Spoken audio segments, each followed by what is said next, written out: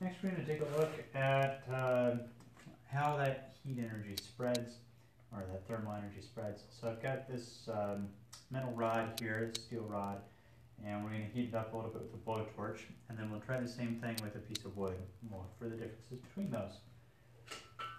So, let's do this. Safety first.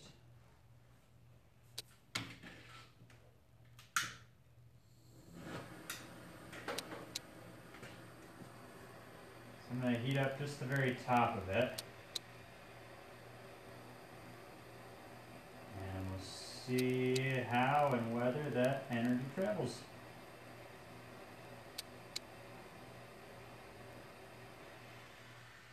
Okay, so that'll be mighty hot. We'll just give it a minute.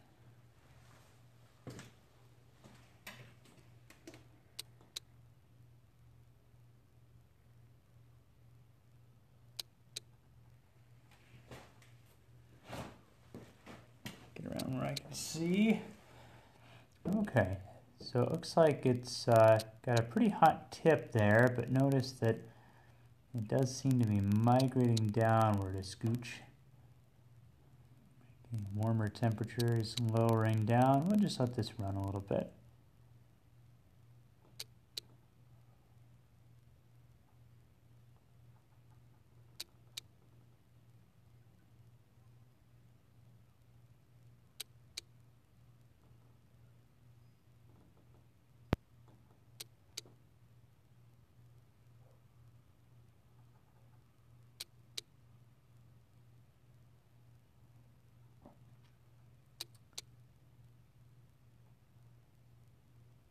And at this point that heat is spread pretty far down the bar.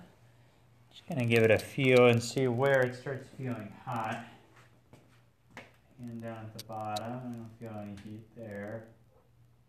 They go up.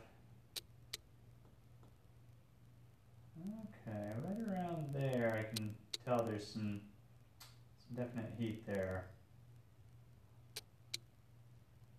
Okay, and it's warm.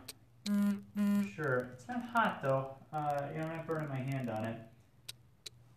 So, all that blowtorch juice on that one spot, and less than 2 minutes later I can touch it without burning my hand here. Got a lot of spread for that energy migrating downward. Let's see if that happens with a chunk of wood too.